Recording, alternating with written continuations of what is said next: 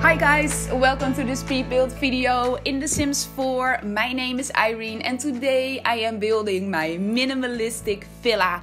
This is going to be a luxurious villa with 2 pools and especially a minimalistic interior. I tried to do a minimalistic exterior as well, but I did not just want to make a box and I kept on adding things, so I don't know how minimalistic it really was in the end, but I still decided to go with just 2 colors for the exterior to keep it a little bit more simple. I wanted to go with a white and with a gray, and yeah, especially in the interior it will be minimalistic, but you can see that later on in this video. I decided to do this minimalistic house because I wanted to challenge and restrict myself a little bit. If you saw any of my other videos, I love using clutter, shelves and especially plants just everywhere throughout my entire build. And on the exterior as well, I love using the landscaping tool, a lot of rocks, a lot of trees everywhere. That's why I really like building tropical builds, because I can really make it look overgrown with a lot of palm trees. And yeah, I wanted to restrict myself a little bit from that today. So that's why I decided to give this whole minimalistic thing a try. And yeah, as well with the landscaping, I still really wanted to use the landscaping tool. I always use the landscaping tool, only not when I'm building in some, like a penthouse, for example, when I'm building on an ocean lot. But yeah, when the lot asks for it, I really love using the landscaping tool. And I wanted to do it over here as well. And I wanted to use some rocks here too. But I wanted to keep it a little bit more simple. And the whole environment here was very fitting for it. Because I think I already said it, but this area reminds me of the Hollywood Hills. I think it's totally based on the Hollywood Hills, and that's why I could go for, yeah, not that much of an overgrown area. I could go for a couple of palm trees and rocks and a couple of plants, but of course you can see that later on as well. I'm trying to make that minimalistic shape over here, but as you can see, I did a lot of terraces, I used a lot of pillars, and I just kept on adding things, but I still, yeah, wanted to make it look interesting on the exterior, so that's why I'm doing that. But yeah, in the end, as I already said, I just wanted to make it look interesting, and that was kind of my struggle. And again, it was a fun struggle, but that was kind of my struggle with this build. What's really the difference between just simple and plain and minimalistic? And I googled it, of course, and basically the answer is that minimalistic is a style choice and simple and plain is something totally different. But yeah, that was kind of my struggle here, so I'm very curious what you think about it and how you think I went here. I discovered a new thing during building this, and I just did it, but I wanted to explain a little bit about it, and maybe you know about it already, but I just discovered it while I was building this.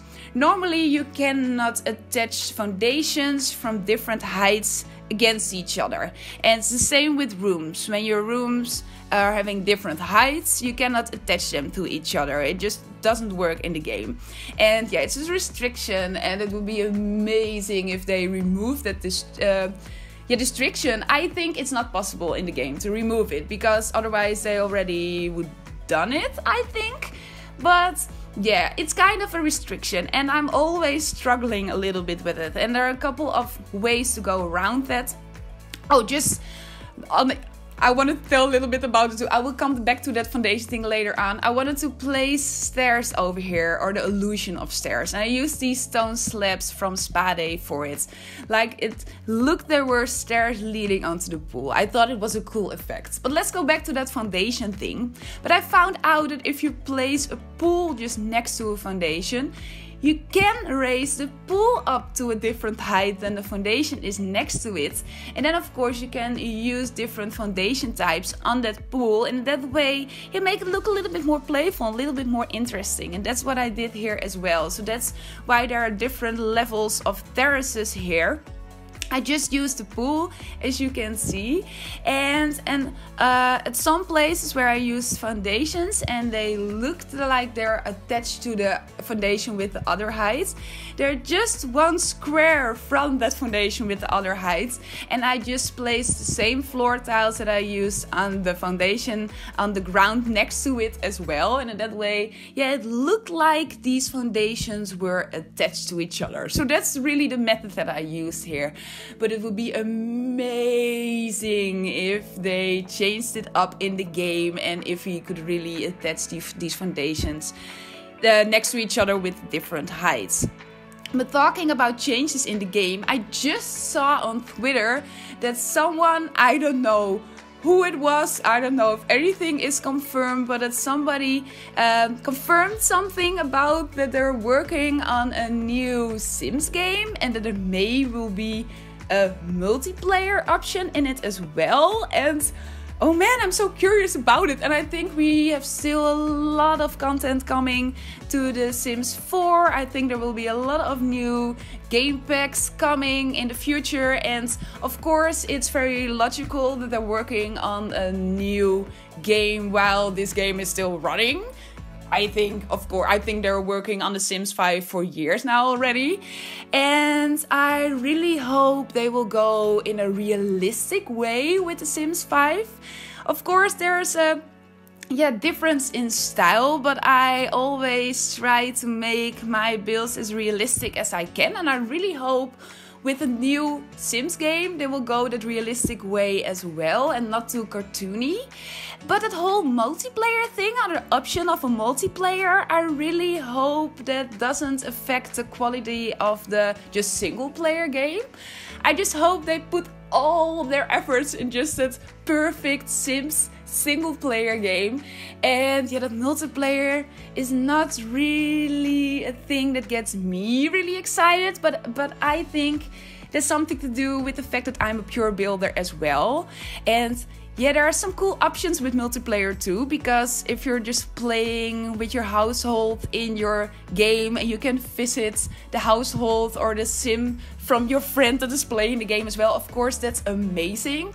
And as I already said, nothing is confirmed yet, but I was thinking about that whole multiplayer thing and I'm very curious what you think about it. So please let me know in the comments down below and what you think about a Sims 5 game, and if you want it to be a realistic style or a cartoony style. I'm very curious.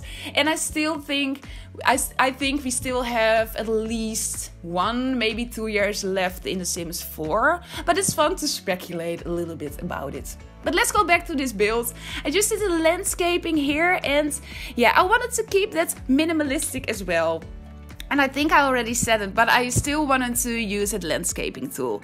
I think one of my builds are just not complete when I'm able to use that landscaping tool and I'm not using that landscaping tool. I just wanted to do it, but I did not wanted to make it overgrown this time.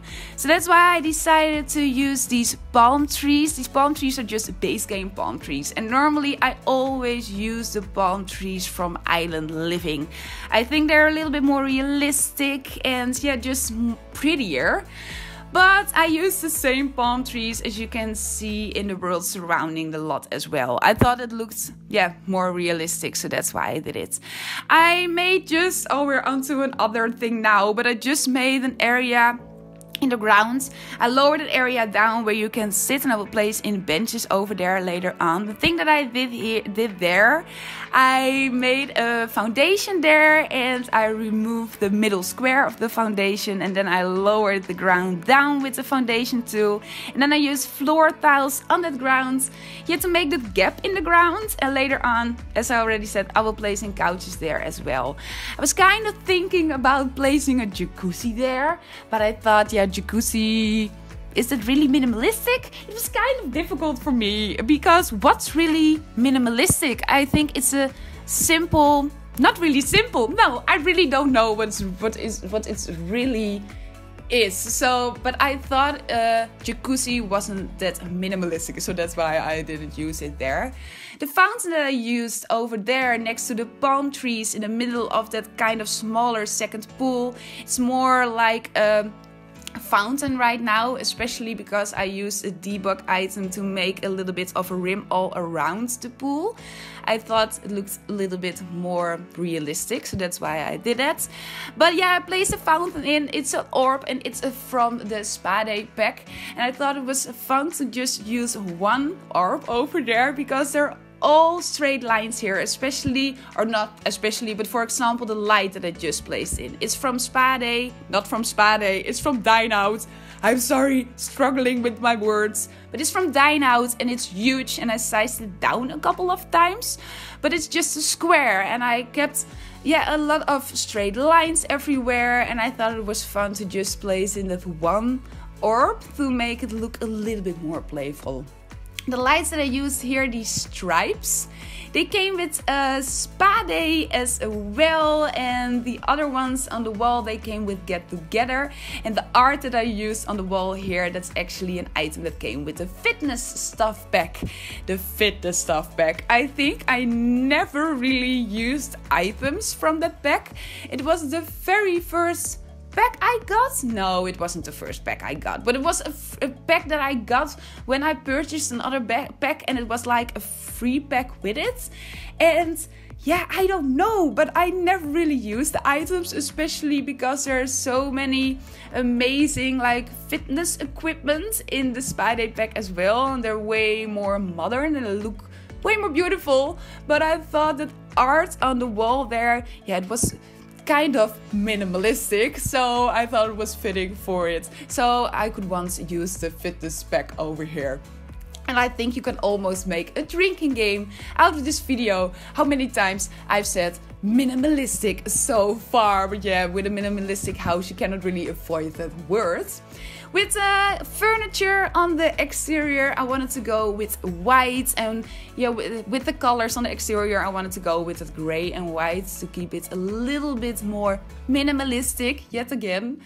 I tried to do a lot of different colors. I tried some things with black and with the other with brown and with wood colors, but I still thought with the gray and with the white was the most fitting for it. But we're onto the interior right now, and here we are onto the kitchen.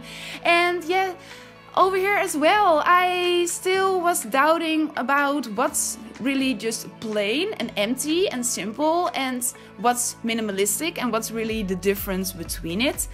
But I tried to keep it as minimalistic as possible. I use these Spa Day counters over there, the black ones, and I think they're very pretty. And I combined them with the island living counters, and I made this kitchen island with these island living counters. And especially I wanted to use them because I wanted to go for a black and white and gray color scheme in the interior. But I wanted to incorporate a little bit of color as well, and I did that in these gorgeous vases over here. Not very sure if vase is the correct word in English. In Dutch it's just vaas, so I think it's vase, but I'm not sure. These gorgeous vases and these island counters. Yeah, this white. Not white, it's a light wood color. I thought it combined well with the black and with the white. The bar stools that I used are from the Tiny Living stuff pack. And after talking about my least favorite stuff pack, the fitness stuff pack, or I don't know if it's really my least favorite stuff pack, but I just don't use it as much. I think Tiny Living is my favorite stuff pack right now. There are so many amazing items in that stuff pack, and a lot of versatile items that I can really use in a lot of different builds. For example, these bar stools, and later on I will make a dining table with some dining chairs, of course, and they are from the Tiny Living stuff pack as well. And yeah, I just think, especially because you can use these items in a lot of different builds, and that's amazing, and because they're so versatile. So yeah, I think it's my favorite stuff pack right now. I use Perfect Patio a lot as well, but I think there are more pretty items that came with the Tiny Living stuff pack. Like these chairs. I was just talking about, they're from Tiny Living as well. The ottoman that I used to big black like box on the ground that came with a spa day, and yeah, I thought it was very minimalistic. The same for the vases that I used on the table. They are from spa day as well. So actually spa day came with a couple of minimalistic items, so that was fun. I still wanted to place in these curtains. They came with Get Famous.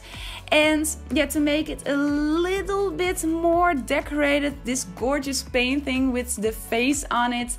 It's from the Moschino stuff pack, and it's one of my most favorite artworks in the entire game. Later on, in just over here, I'm placing a television, but I will remove it later on because I thought it wasn't that minimalistic. But later on the upper level, I will make an area with a huge television where your Sims can watch television. And I think I'm going to cut off this voiceover by now. I think I said everything what I wanted to say. I hope you will enjoy the rest of this video. Only 5 minutes left. And in the rest of this video, of course, you can see the rest of the interior. The bedroom, the bathroom. I made an office over here in the area where your Sims can watch a television. I wanted to go with less rooms, separate rooms in this interior as I possibly could. I wanted to make it, kind of open living. I thought it fitted the whole minimalistic thing a bit. So I really hope you've enjoyed it. Please let me know what you thought about this house. And I hope you will have a great weekend if you're watching this on Friday, the day when I upload this. And I hope to talk to you soon, maybe in one of my next videos. Goodbye!